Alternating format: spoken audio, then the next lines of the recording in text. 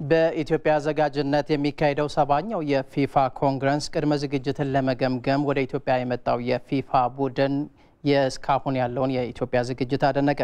17 አባላትን የያዘው የፊፋ ልኡካን ቡድን በዛሬው ዕለት በአፍሪካ ህብረት አዳራሽ የሰባኛው ፊፋ ኮንግረስ የኢትዮጵያ አዘጋጅ ኮሚቴ ጋር ተወያይቷል። በውይይቱ ላይ ከኢትዮጵያ አዘጋጅ ኮሚቴ እስካሁን ያለው ሂደት የተገለጸ ሲሆን በቀጣይም ትኩረት ተደርጎ የሚሰራባቸው እቅዶች ቀርበዋል። ኮንግረሱ በተሳካ ሁኔታ እንዲከናወን በአዘጋጅ ሀገር ኢትዮጵያ በኩል 7 የተለያዩ ንዑሳን ኮሚቴዎች ተመስርተው እየተሰራ መሆኑ ተነግሯል።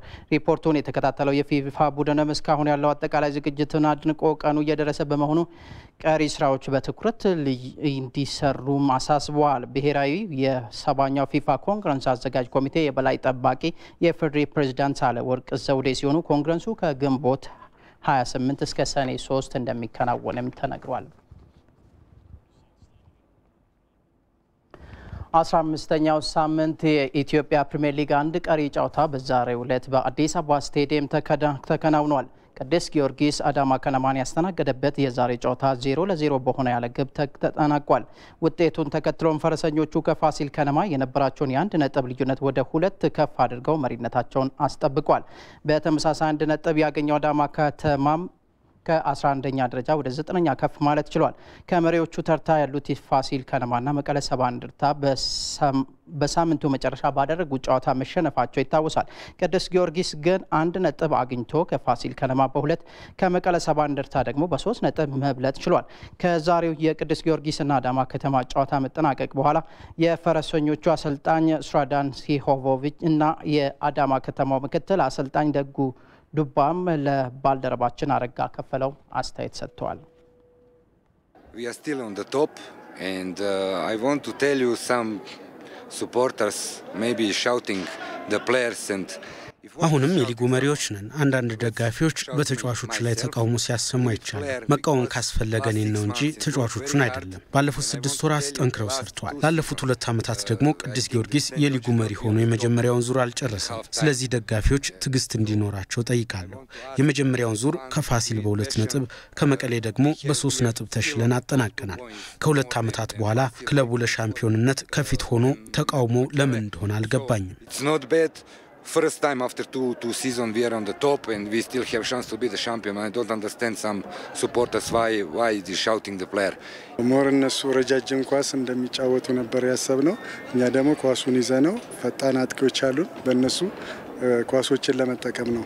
ያው እንዳያችሁትም ደግሞ ብዙ የጎል አጋጣሚዎችንም ፈጥረናል። እነሱም ደግሞ ከቆሙ ኳሶች የተሻለ እንቅስቃሴ አድርጓል።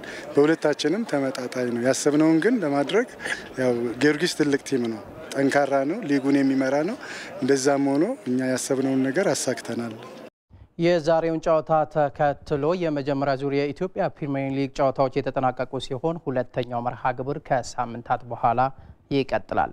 37ኛው የአዲስ አበባ ክለቦች አትሌቲክስ ሻምፒዮና በዛሬው ዕለት በአዲስ አበባ ስቴዲየም ተጀምሯል። በዚህ የክለቦች አትሌቲክስ ሻምፒዮና ላይ 5 የአንደኛ ዲቪዚዮን ክለቦች፣ የሁለተኛ ደግሞ 19 ክለቦች ይሳተፋሉ። እስከ የካቲት 22 በሚቆየው ውድድር በጥቅሉ 1200 በላይ አትሌቶች እንደሚሳተፉበት ነው የአዲስ አበባ አትሌቲክስ ፌዴሬሽን ያስታወቀው። በመክፈቻው ዕለት የተለያዩ ውጤቶችም ተመዝግበዋል። በሁለተኛ ዲቪዚዮን ሴቶች 10000 ሜትር መስታወት ፍቅሩ ከአዲስ አበባ ፖሊስ በቀዳሚነት ጨርሳለች። ከበቡሽ ልኬ ከጌታዘሩ ክለፋንቱ ሸጌ ከኢኮስኮ ሁለተኛና ሶስተኛ ሆነዋል። ጠንካራ ፉክክል በተካሄደበት የአንደኛ ዲቪዚዮን በወንዶች 10000 ሜትር ጊዜው አበጀ ከኢትዮ ኤሌክትሪክ ቀዳሚ ሆኖ ውድድሩን ሲያጠናቅቅ፣ ደመቀ ታደሰ ከፌዴራል ፖሊስ፣ ተሰማ መኮንን ከፌዴራል ማረሚያ ሁለተኛና ሶስተኛ ሆነው አጠናቋል። በውድድሩ አዲስ አበባን የሚወክሉ አትሌቶች ይመረጡበታል ብሏል የአዲስ አበባ አትሌቲክስ ፌዴሬሽን ተቀዳሚ ምክትል ፕሬዝዳንት ዶክተር ትዛዙ ሞሴ። ውድድር ላይ የሚወዳደሩ አትሌቶችና ጥሩ ውጤት የሚያመጡ ወይም በፐርፎርማንሳቸው አጥጋቢ ውጤት የሚያመጡ አትሌቶች ታዳጊ አትሌቶች እንደመሆናቸው መጠን ከአጠቃላይ ሁሉም የክልል መስተዳድሮቹ ተወዳድረው የራሳቸውን ጥሩ አትሌቶች ይዘው እንደሚመጡ ሁሉ የአዲስ አበባ ክለቦች ሻምፒዮናም አዲስ አበባ መስተዳድርም ከነዚህ ልጆች መርጦ ይዞ ለኢትዮጵያ መላ ሻምፒዮን ለኢትዮጵያ መላ አትሌቲክስ ውድድር ላይ እንዲያዘጋጃቸው ስለሚሆን እነዚህ ልጆች ለሚቀጥለው ለሀገርም ለብሔራዊ ቡድንም የሚያገለግሉ ልጆች የሚመረጡበት ቦታ ነው። ሁለተኛው የሀገር አቀፍ ኦሎምፒክ ችቦ ንቅናቄ በድሬዳዋ ከተማ ተካሂዷል። የቶኪዮ ኦሎምፒክ ዝግጅት አካል የሆነው የኦሎምፒክ ችቦ በድሬዳዋ ከተማ ተለኩሶ በቀድሞ ኢትዮጵያን ኦሎምፒክ ብስክሌተኞች ጀማል ርጉራና ሰለሞን ተሰማ በከተማው ዙሯል። ይህን መነሻ በማድረግ የማህበረሰብ ስፖርት እንቅስቃሴም ተካሂዷል። ኢትዮጵያ ኦሎምፒክ ኮሚቴ እስከ ቶኪዮ በሚል መሪ ቃል ከድሬዳዋ አስተዳደር ጋር በመሆን ብሔራዊ ኮሚቴው የችቦ ማብራቱና የማስ ስፖርት እንቅስቃሴውን በምድር ባቡር አደባባይ አካሂዷል። በስነ ስርዓቱ ያስተዳደሩ ከፍተኛ ኃላፊዎች፣ ስፖርተኞችና የከተማው ነዋሪዎች ታድመዋል።